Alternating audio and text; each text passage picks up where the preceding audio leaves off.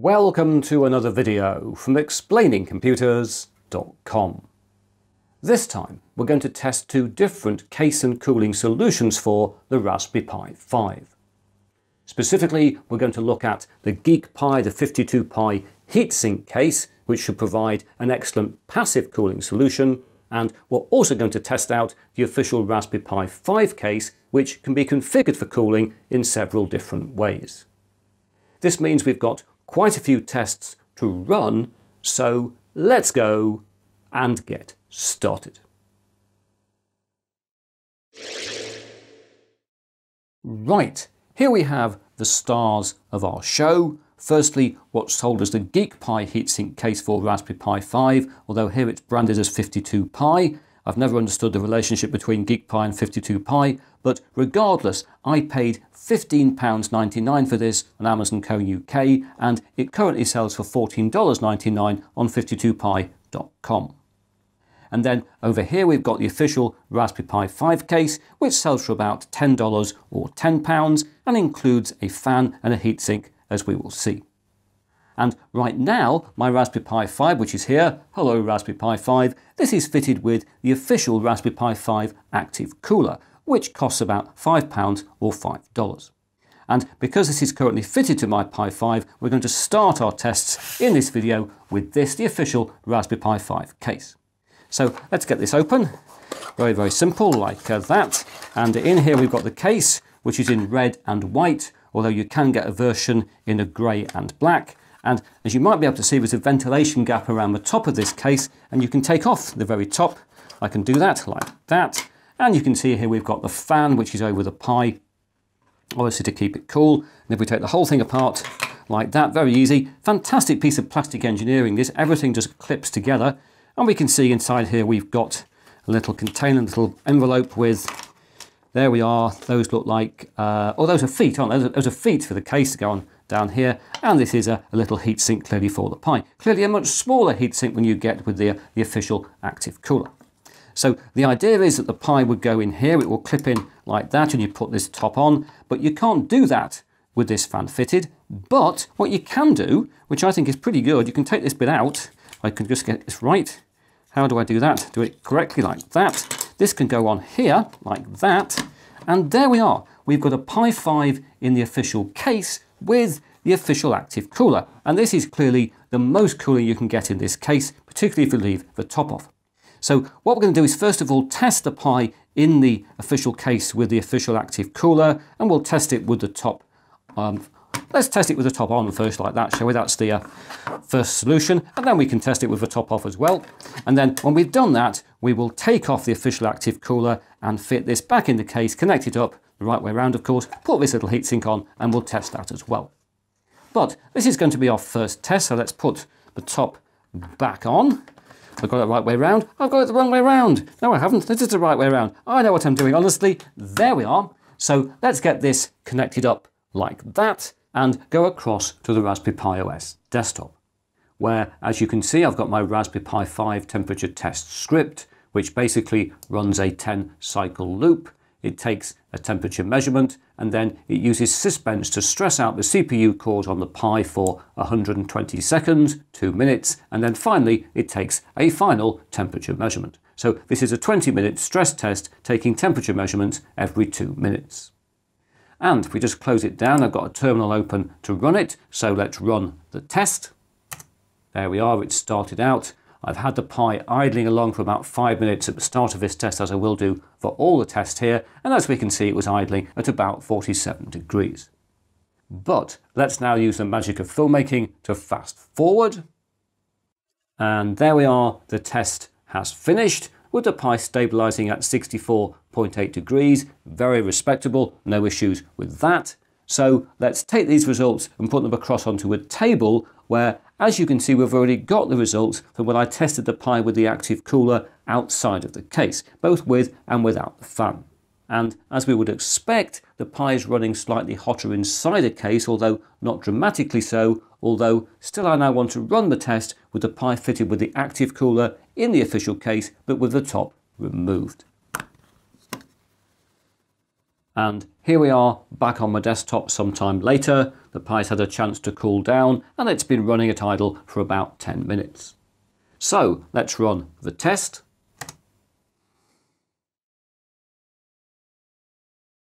And there we are, it's finished. So let's put the results across onto our table where, as expected, they're very similar to the results obtained with the active cooler and fan not in a case. Although I do find it strange how the results bound around a little bit, slightly up and down. I guess there are variations in the accuracy of the sensor at different points of time, maybe thermal dissipation patterns alter, whatever it is. We can certainly conclude that the official case used with the official active cooler, top on or top off, provides a very good cooling solution.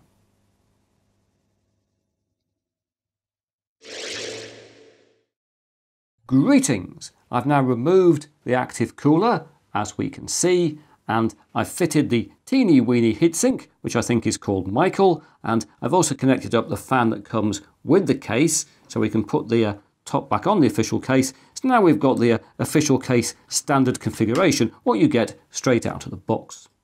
And I think for our first test we'll test it with the top on, so I'll put the top on like that. I do like the way this case goes together. And something else I like about this case is that they designed it so that the little cover down here, which allows you to see the LED on the Pi, can also be used to press the switch. So if we press the switch like that, and there we are, you might be able to see there it's just gone green, but whether you can see or not, it has gone green. And if we go across to the Pi's desktop, which by the magic of filmmaking has been idling for about 10 minutes, we can run this test. There we go. We can see that our idle temperature is a bit higher than we've seen previously, but having noted that, we will now speed on through the next 20 minutes. And there we are, it's finished. So let's put the results across onto our table, where we can see that the Pi has been running in this test only slightly warmer than when using the active cooler in the official case. However, it is worth noting that fan noise with the official case's own fan rather than the one on the active cooler is significantly greater. After a couple of minutes in this test, you could hear the fan whirring, well, quite significantly, and each time the Pi hit 67 degrees, fan noise became quite significant, and clearly the fan was going much faster, cooling things down as we can see in the results. But personally, what I've learned from this particular test is that it is far quieter to use the official active cooler in the Raspberry Pi 5 official case rather than the fan and the small heatsink that come with the case. Anyway, let's remove the top of the case for our final test of the official case, and in fact doing this makes me wonder about why we have more fan noise with the fan mounted on the official case rather than the fan on the official active cooler. And it may well be, I guess, because the fan in the official case is actually mounted on the case. It's just clipped into the plastic, it holds very well, but it means it has no sort of acoustic insulation from the Pi.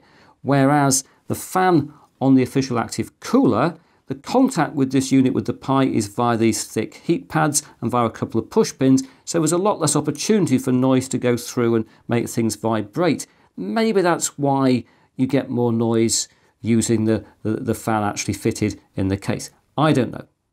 Anyway, let's go back across to the Pi's desktop, which again by the magic of filmmaking we're seeing considerably later and after the Pi has been idling for about 10 minutes. And there we are, it's finished. So let's put these results across onto our table where, as expected, they are slightly better. The Pi is running slightly cooler than when we had the top on the case. And I can also report that the fan noise is considerably less with the top of the case. And whilst this test has been running, I've been thinking about the fact that some of the variations in the results we see earlier on almost certainly are due to the fact that the active cooler's fan is speeding up and slowing down, but it's impossible to tell because the active cooler is so quiet.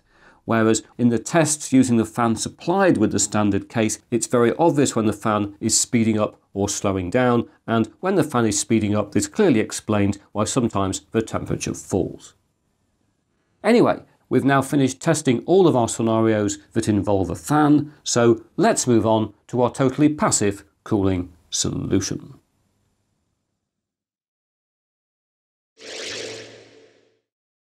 Right, shall we open up our heatsink case. I think that's a good idea, and exciting which is going to be. Looking forward to opening this. Come out, come out. Here it is. We've got some instructions and everything in a little bag. And in the bag we find, there we are, that's the top piece. This is a set of thermal pads and obviously bolts and even a little Allen key to put them in with. And this is the base piece. So I guess we're going to start with these. We need to first of all put these thermal pads onto the Pi, so let's do that. There we go. That's rather a fiddly operation, and clearly the top's going to fit on top of it like this. But I've learned putting these cases together over the years, one of the ways to make it easier is to bring in the base, through which I've already threaded the bolts, as you can see, to bring that in, and to put the Pi on top of that like that. And this will help us with the registration of the top. That's the idea anyway. So let's just try and put this in place like that. Yes, I could feel that register. I won't be able to hold all the bolts in place, I imagine, or maybe I will. Oh wow, that works rather well. So we can now set to work with Allen the key.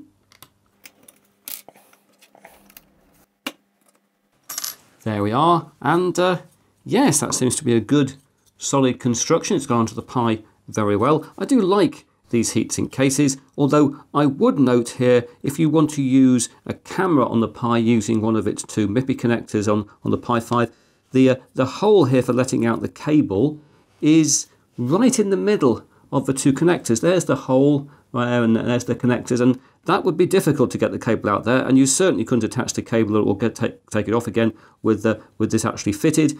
And similarly, the PCIe connector down here, you know, you're not really going to be using that with this case, I don't think. So this is a case to be using with everything but the MIPI and the PCIe connector. But that said, it'll work for our purposes here. So let's connect it up like this. And if we go across to our desktop, which has been idling for a good 10 minutes, and run the test, we can see that our idle temperature is very good, the lowest we've seen so far with this very large heatsink. So let's once again compress minutes to seconds. And there we are, it's finished. And at the end, our heatsink case has got pleasantly warm to touch, not impossibly hot to touch. So let's put our data onto our table, where clearly the results are not as good as solutions with a fan, although the results here are better when we use the active coolers heatsink with no fan in an earlier test. And of course we don't know if the heatsink has yet saturated, but still it's a good result. And for those of you who like graphical data representation, here is a graph of all our results. Some of the lines overlapping in places, but it certainly gives us a reasonable pictorial representation of the results of our tests.